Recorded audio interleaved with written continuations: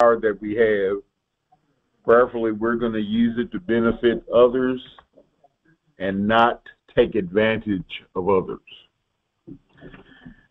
One of the quickest ways to stop people to reach a common goal is to have that good old form of disunity. And we saw in chapter 4 that the adversary that came to stop them from doing the work came from the outside. Now we're going to see the adversary is going to be a little different, because the hardest time that we have is when the adversary is from within the city, within the ranks of those that are present. And here's that part that we need to note. Satan doesn't need to raise up enemies against God's work if he can turn God's people against each other.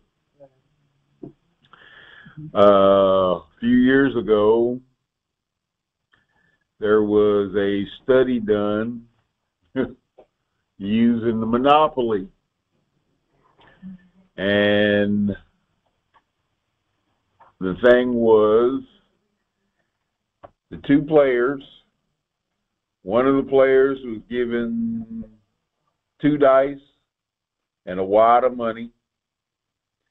The other player must have been black. Oh, no, I'm sorry. The other player was received only one of the dice, and knowing how things usually work, he probably didn't have all the dots colored in, and he didn't have half the money. Well, within a few minutes of the game, the guy that had all the advantage,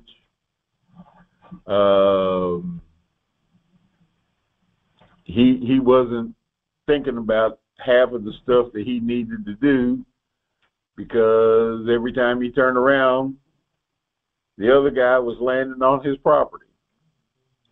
So he wasn't having to think too hard. So it didn't take long before they realized that there was a little problem. And that problem sometimes gets to be when we have issues with each other, especially issues with status and power. So,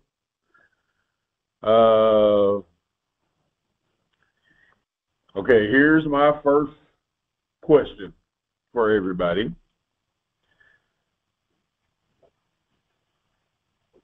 How has the little bit of power that you have affected you?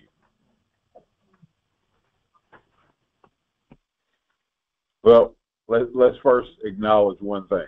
All of us have some power, right? Now, we all do. We all do. So, how has that little bit of power affected you?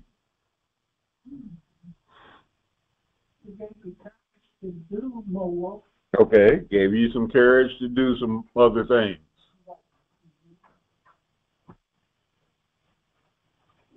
I'm sure I'm not having my business out, so I can, like working the clothes out doing stuff. I can plan more, you know. Gave you some other things to do. Yeah. Okay.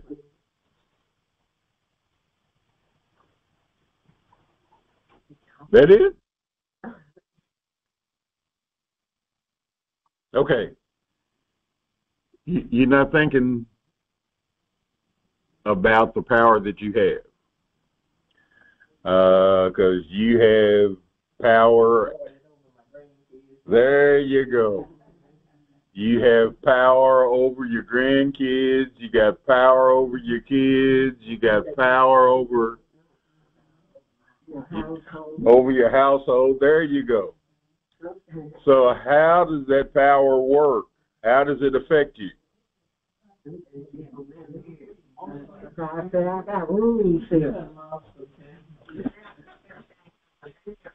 And they know they have to go by my rules. That's the whole thing. Because you have to realize there are rules to be followed. There are a lot of things that you need to take care of. So, God gave us all a certain amount of influence and power, but are we using that power appropriately? Are we using it to influence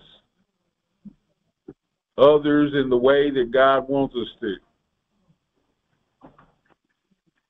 It is not wrong to have influence or power. We don't have to feel guilty when we have a little money. But we do need to ask this question. What is it that God would have me to do with the power and the wealth that He's given me? And as a result,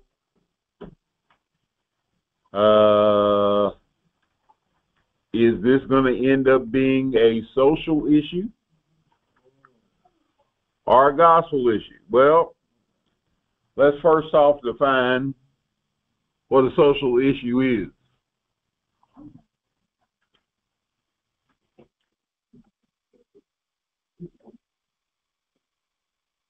Anybody? Yeah, what is a social issue? Something that society is supposed to take care of, the government, something. Okay. Communication. What about some others?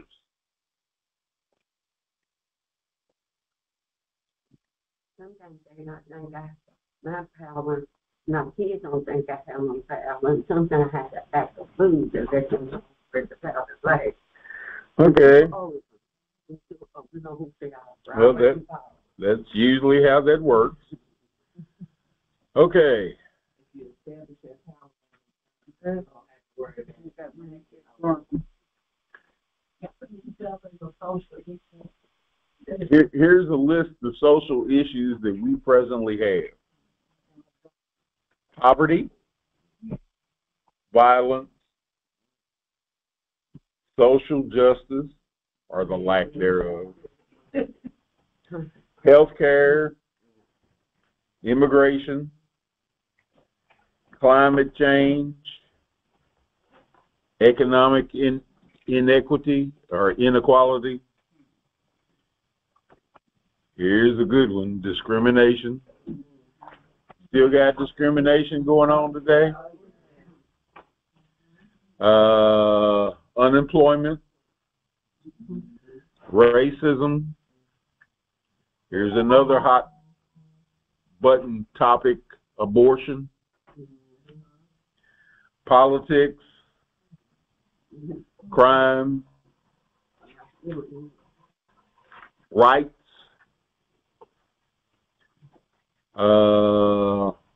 houselessness, not homelessness, houselessness, gun control, gender inequality, domestic violence, sexism, ageism, terrorism, bullying. Then we got the civil and political rights. And here's the biggie of them all, mental disorder. So now, here's the question. How many of those existed back in the days of Nehemiah?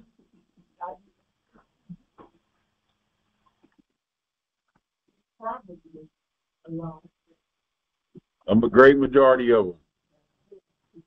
Okay? In chapter 4, Nehemiah faced some stiff opposition to the wall, but it was on the outside. In chapter 6, he'll have to deal with that same opposition again. But here in chapter 5, he faces a threat, but the threat is internal. The strife was within the ranks of his people. Here they were trying to build up the nation. Here they were trying to build up the wall and trying to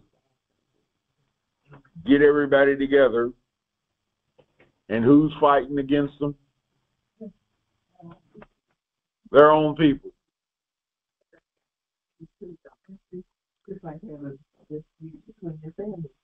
It's like a family dispute. So, if this was allowed to happen,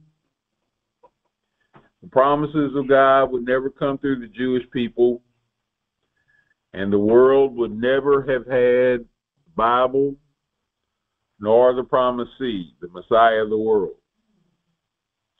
The world would have been both without the Word of God and the Savior of the world. But in Nehemiah chapter 5, we see that the Jewish families were paying a great price for rebuilding the walls. Financially, things were difficult. It was so difficult that they were having to sell their kids. Now, I know there have been a couple of times you probably wouldn't have minded selling that one or that one, depending on which child was acting a fool or what day it was.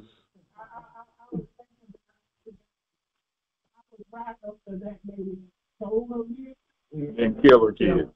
Right. Yeah.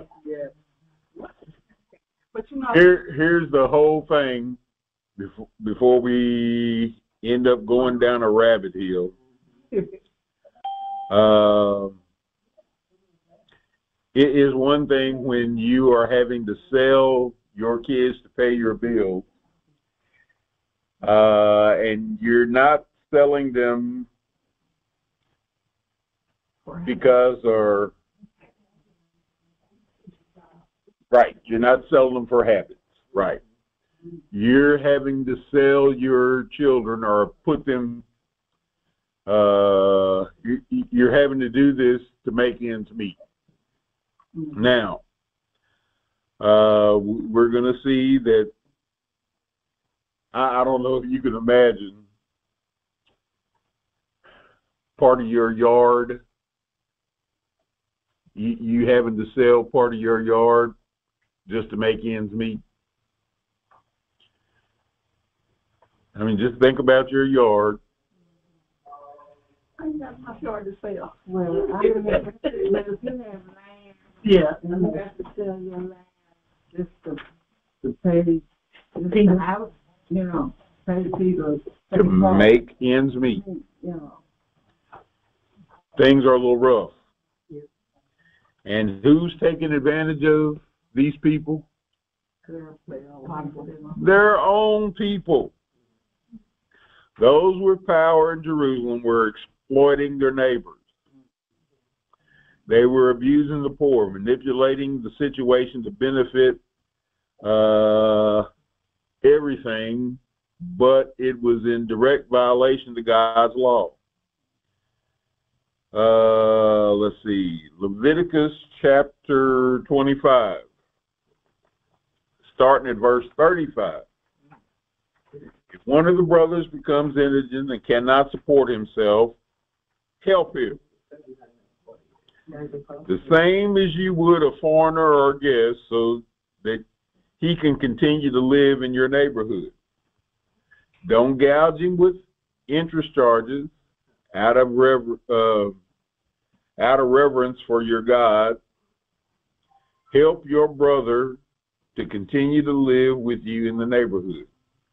Don't take advantage of his plight, by running up big interest charges on his loans, and don't give him food for profit.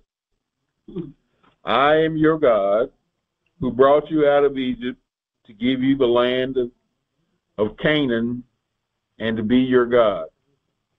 And if one of your brothers becomes indigent and has to sell himself to you, don't make him work as a slave. Treat him as a hired hand or a guest among you.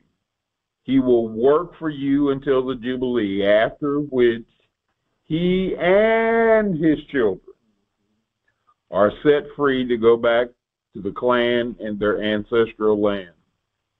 I was reading something when I got in the car and about something like that, and in the battle, I saw something about in the long some battle money, and they tell you don't, if they don't send you back in the battle, I forget what it is, you know where. But forget about don't loan that Right. you can't afford to give away. One thing is not talking about where it says. Right. It says don't.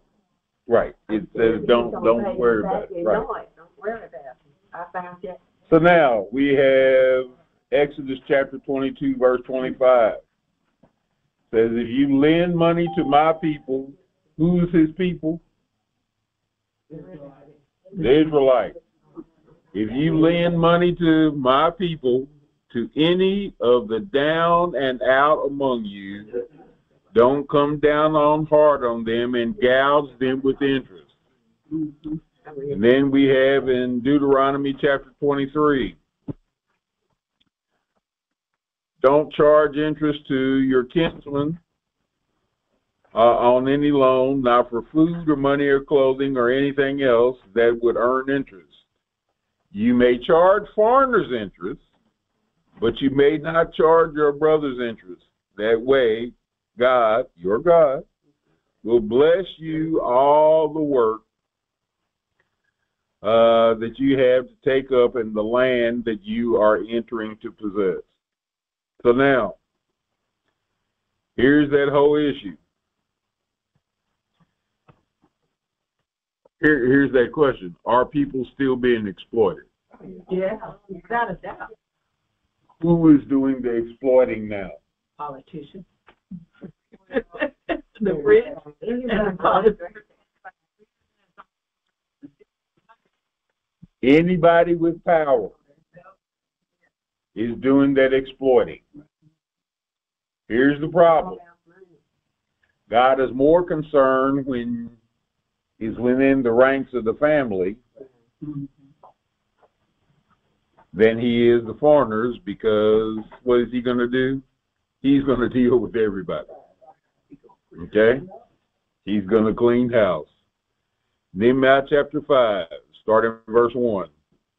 A great protest had mounted by the people, including the wives, against their fellow Jews. Some said, we have big families, and we need food just to survive. Others said, we're having to mortgage our fields and vineyards and homes to get enough grain to keep from starving. And others said, we're having to borrow money to pay the royal tax on our fields and vineyards. Look, we're the same flesh and blood as our brothers here. Our children are as good as theirs. Yet, here we are having to sell our children off as slaves. Some of our daughters are already been sold, and we can't do anything about it because our fields and vineyards are owned by somebody else. So, when we were talking about the social issues, we got injustice, we got poverty, we got crime, we got economic oppression, we got inequality, we got anger, and we got one letter short of that anger becoming danger. And there are people that are going through terrible changes. So the first thing that we see with these issues is the complaint.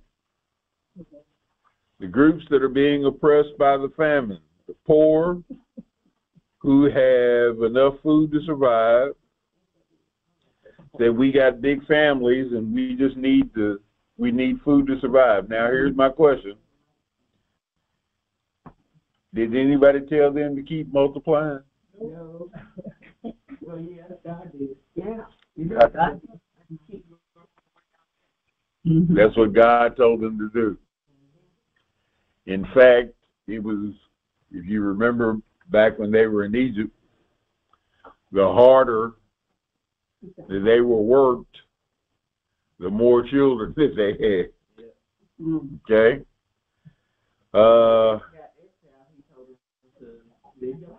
Live your life. Property owners who had mortgaged their fields and homes in order to buy food. Can you imagine? Having to sell part of your house just so you could eat. And then we also do it with plastic. Okay? Others who've had to borrow money to pay their taxes to the Persian government. So there's the complaint, then there's the outcry. The outcry is, notice it says there is a great outcry. How many of you have visited a hospital recently?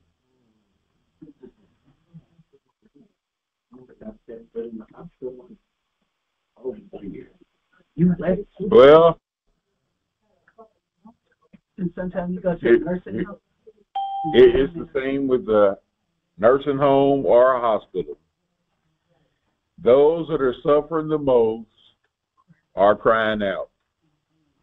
Now, here's the downside.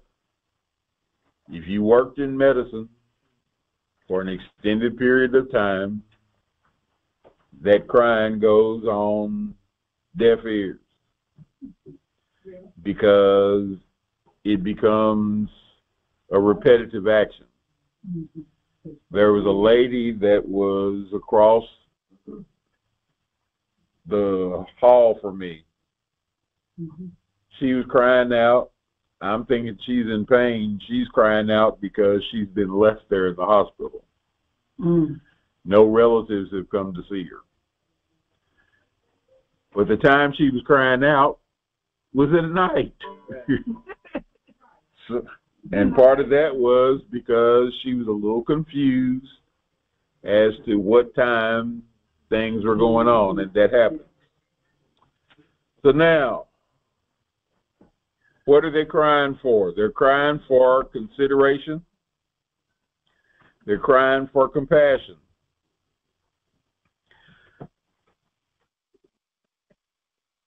Consider having to sell their sons and daughters to have corn or something to eat. How often do people that are hurting desperately want somebody to consider what they're going through? In fact, anytime a child gets hurt,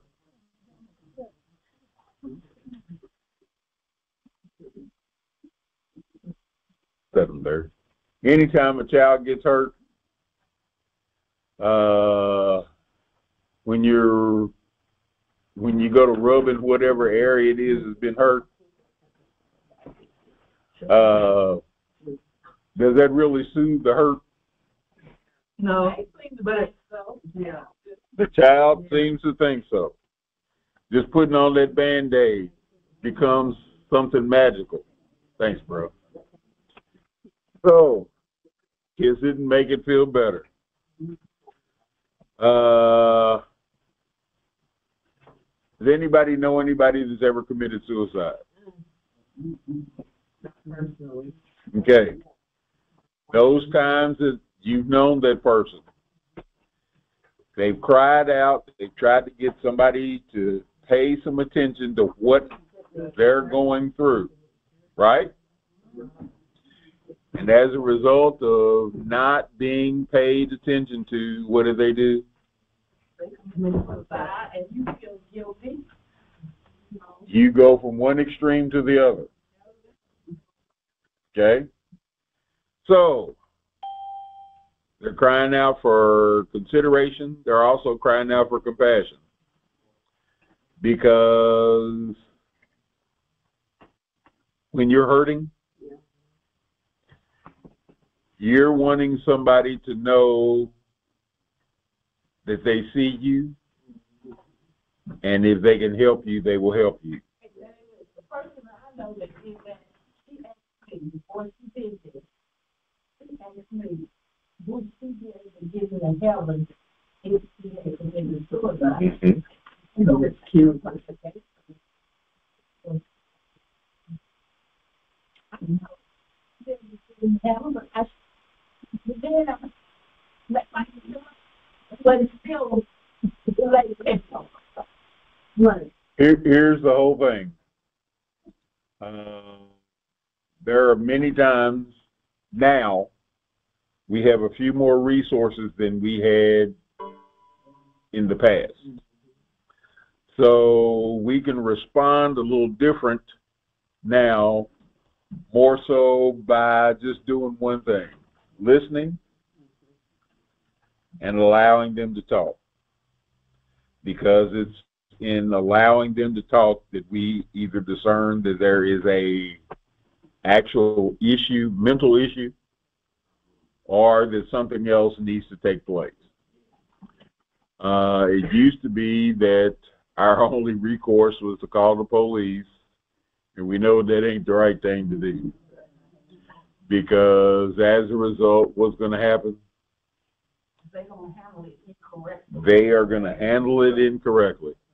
They got things because years ago they had where the mental people care. Right. If they didn't too much about suicide, I think they tell me something like it today. Because some people don't have nowhere to go. Well, They got a intervention program now. If it happens in your family, ask for them to send the intervention. right. You're going to look for a certified, I think it's a CIT officer. Now, here's the problem. When they decide not to still listen, that gets to be another issue. Well, let's take a look here at what God's Word says about hard and insensitive hearts. And we see that that's what's going on here. Let's take a look right here at the Proverbs 28:14. It says, a tender-hearted person lives a blessed life. A hard-hearted person lives a hard life. Then we see in Acts chapter 28, these people are blockheads. They stick their fingers in their ears so that they won't have to listen.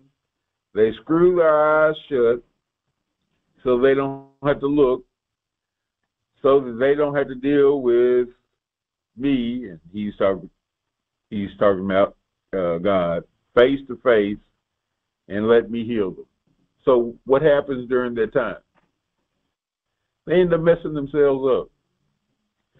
Then Paul tells the church at Rome in Romans chapter 2, starting at verse 5, you're not getting by with anything. Every refusal and avoidance of God adds fuel to the fire. The day is coming when it's going to be ablaze hot and high. God's fiery and righteous judgment. So, make no mistake, in the end, you'll get what's coming to you. Real life for those who work on God's side, but to those who insist on getting their own way and take the path of least resistance, fire. If you go up against the grain, you'll get splinters, regardless of which neighborhood you're from, what your parents taught you, what schools you attend. So, it's a little rough there. What does God have to say about selfishness, greed, and covetousness? Well, take a look right off at the bat at the Ten Commandments. In Exodus chapter 20, verse 17, where he says, no lusting after your neighbor's house, or wife, or servant, or maid, or ox, or donkey.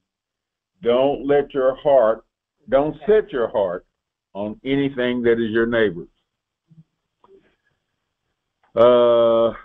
Then we have Ecclesiastes chapter 5, verse 10. The one who loves money is never satisfied with money. The one who what? Loves money. Not the one who loves the wealth with big profits, more smoke. Then we have Luke chapter 12, where Jesus tells this wonderful story. He tells them to protect themselves against the least bit of greed.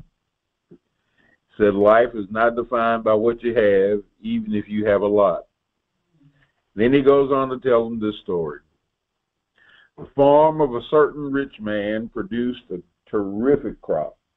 He thought to himself, what can I do? My barn isn't big enough for this harvest. Then he said to himself, this is what I'll do. I'll tear down my barns and build bigger ones. Then I'll gather in my grain and goods. And I'll say to myself, self, you've done well. You've got it made. And now you can retire. Take it easy and have the time of your life. Here's the line. Just then God showed up and said, fool, tonight you die. And your barn full of goods, who gets it? That's what happens when you fill your barns with self and not God. Yes, sir. Then we have Hebrews chapter 13, verse 5. Don't be obsessed with getting more material things. Be relaxed with what you have, since God assured us, I'll never leave you down. I'll never let you down. Never walk off and leave you. I don't know about you, but that has provided more comfort for me than anything else. Then 1 Timothy chapter 6, verse 10, lust for money brings trouble and nothing but trouble. Going down that path, some lose their footing in the faith completely and live to regret it bitterly ever after. So now,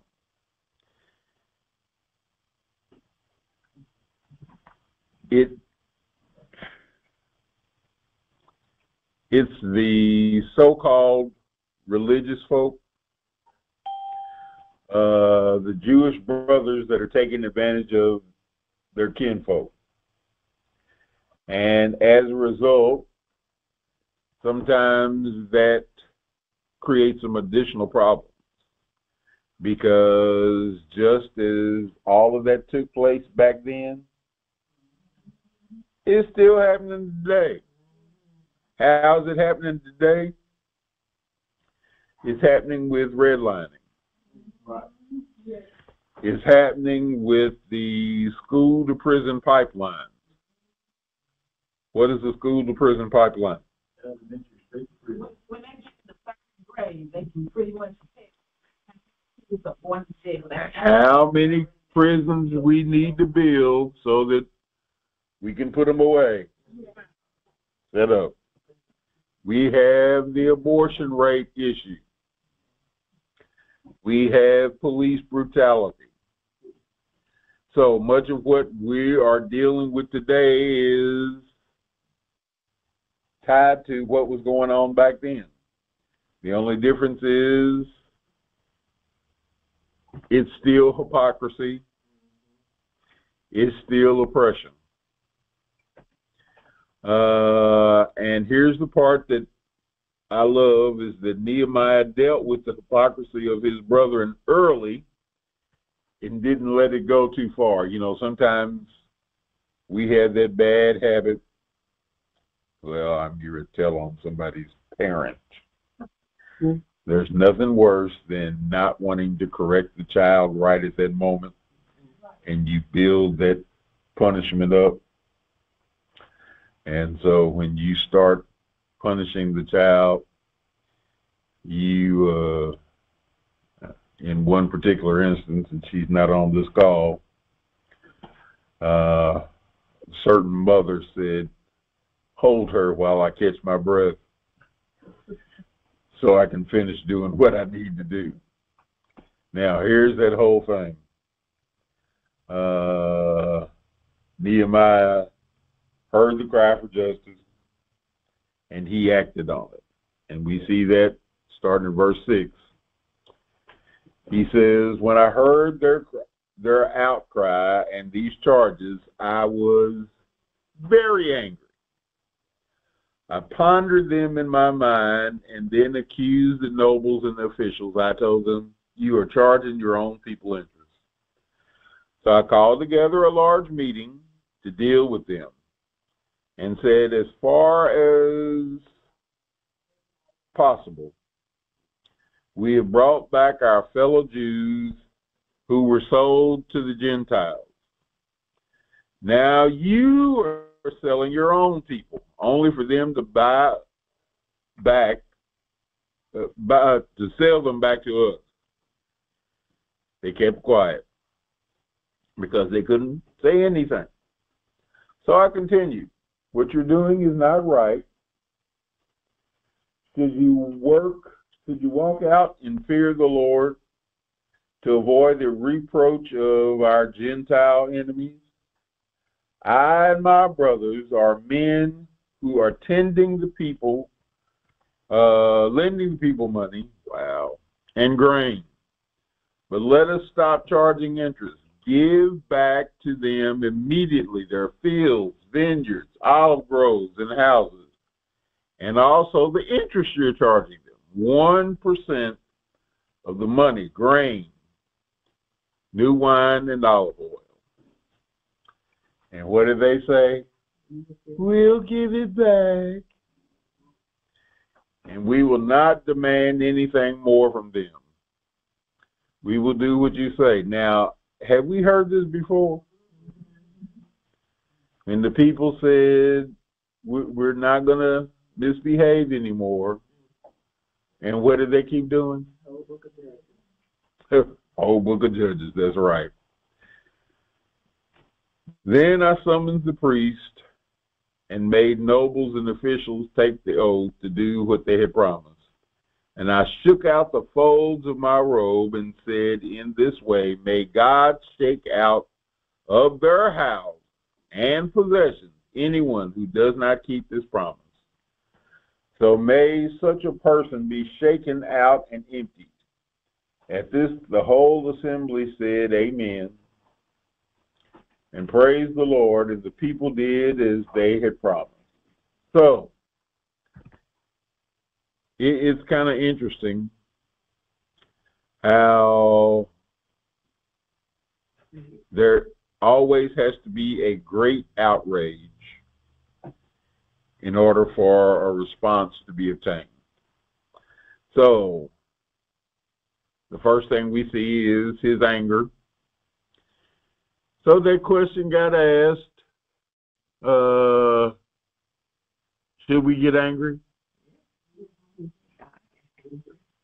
He says, "Be angry, but sin not." Okay? But along with that anger came some action. And the two legal charges brought against them were that he called the nobles on the carpet and said, "You're gouging your brothers." And then at the public meeting he called, He told them to give them their stuff back. Okay? Now,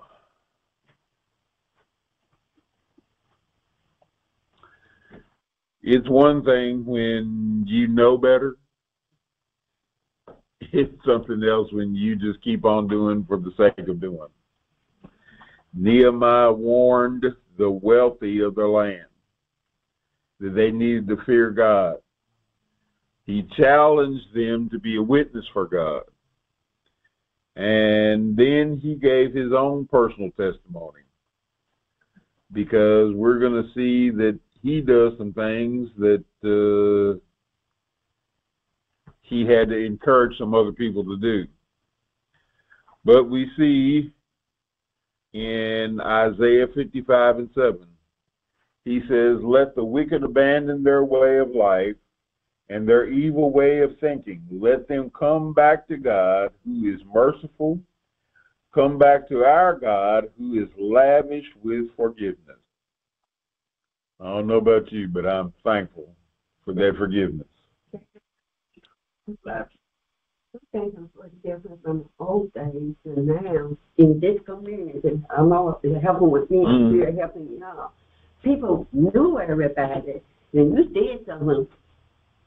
They would tell on you and get in trouble. I know I did things in front of the Holy Ghost church that week in the summertime. Every step, somebody went and told my grandma.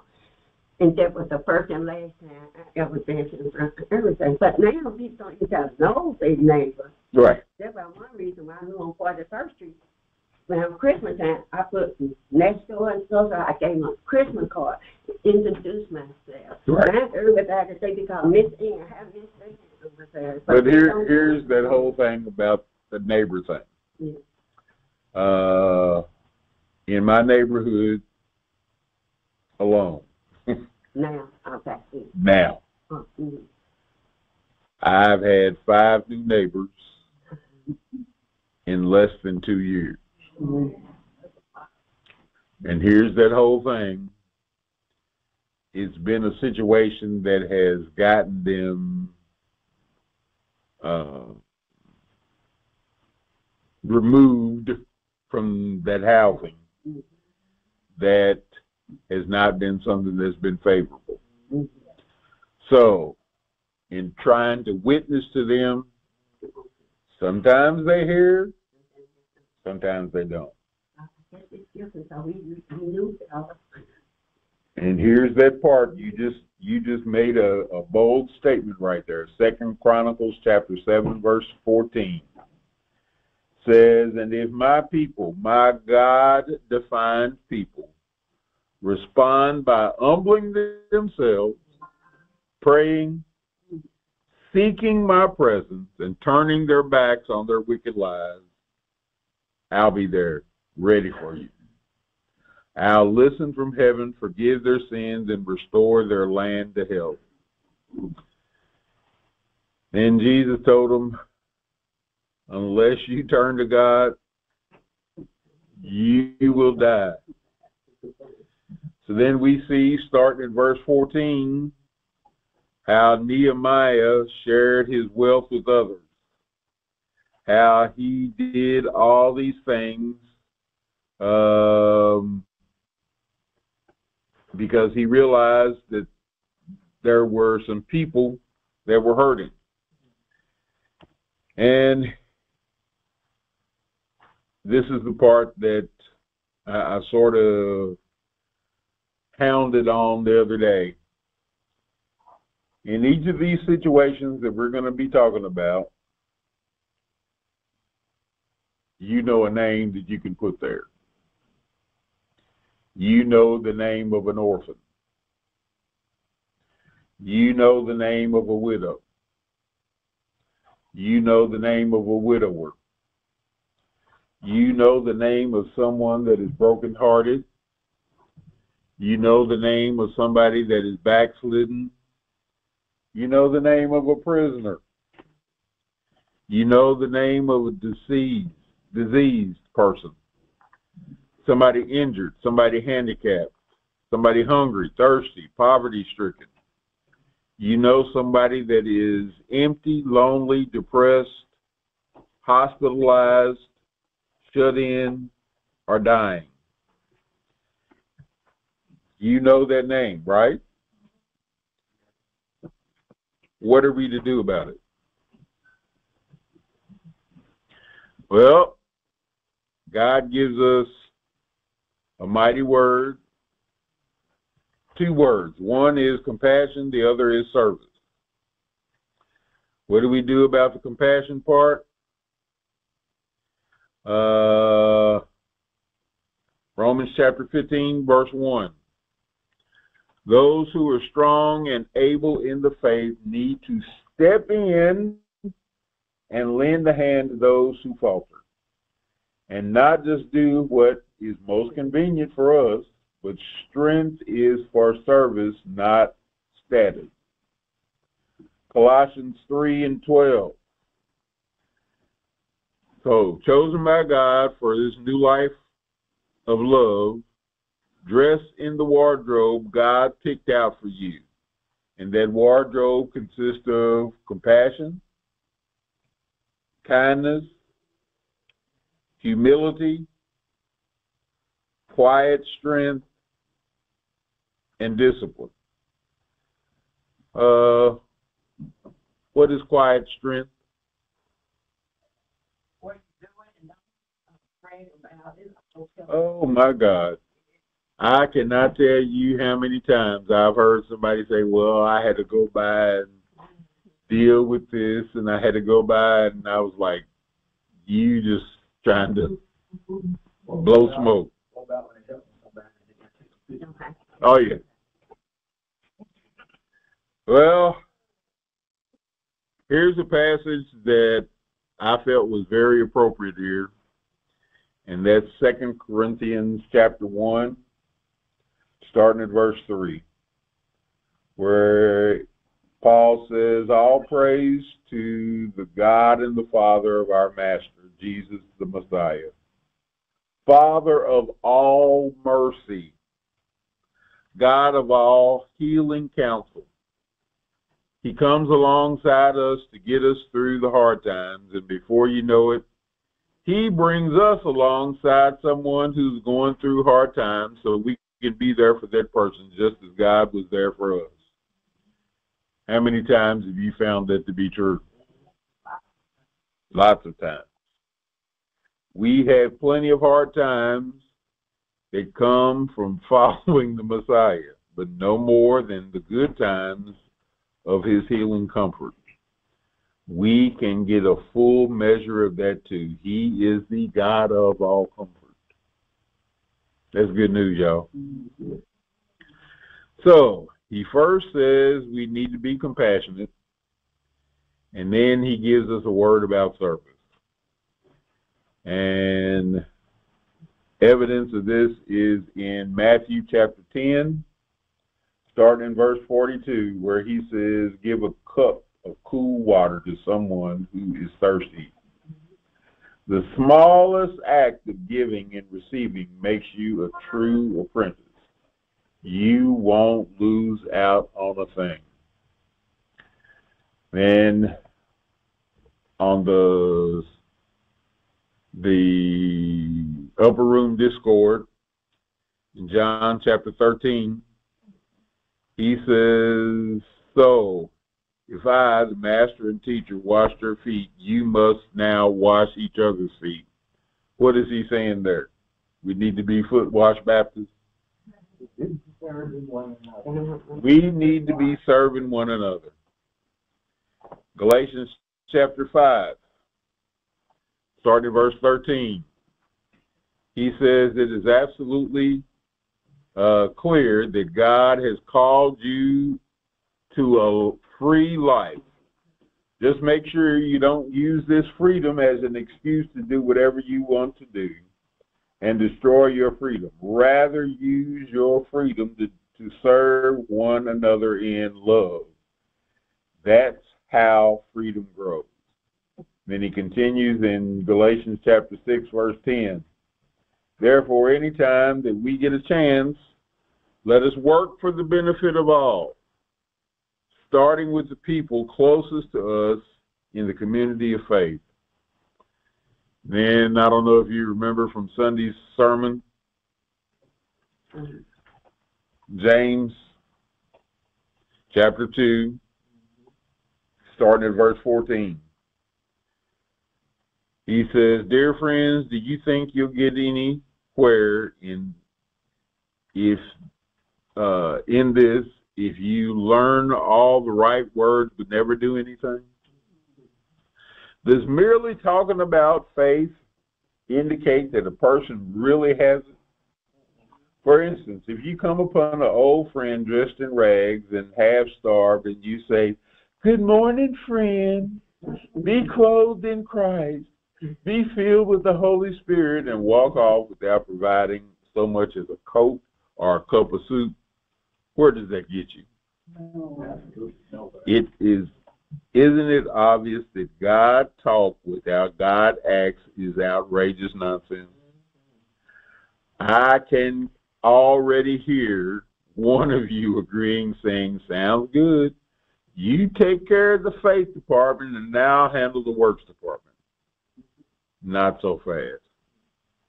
You can no more show me your works apart from your faith than I can show you my faith apart from my works.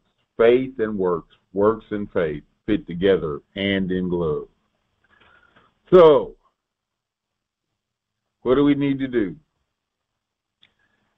We first need to, don't forget to remember where all your blessings come from. Please don't forget that. Secondly, we need to be a walking, talking, breathing, loving example of compassion, just as Christ was. We need to realize that Christ models for us how social issues can be fixed using the gospel. There's not one of those issues that we talked about earlier that cannot be fixed using the gospel. Our giving helps to squash many of the social issues when we decide to give obediently. And last but not least, we need to pray to remain humble and not take advantage of those less fortunate than you. So, with that in mind, I pray that something's been said that made you think a little different.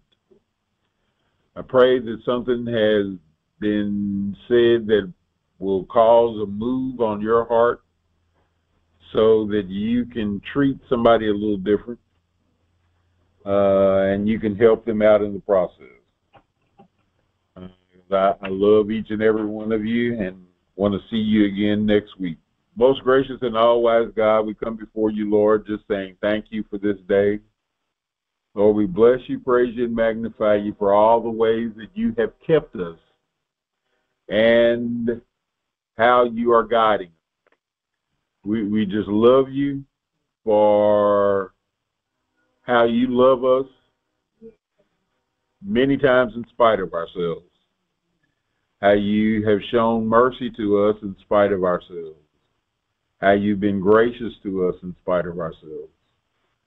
Lord, there are many things that we've fallen short on, but once again, you just come through and been a great blessing to each and every one of us. Or we have plenty of folks that are in need of a healing, asking you to move right now as only you can.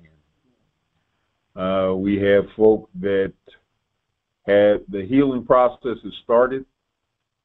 We're just asking that you continue to be with them. Don't let them get weak in well-doing.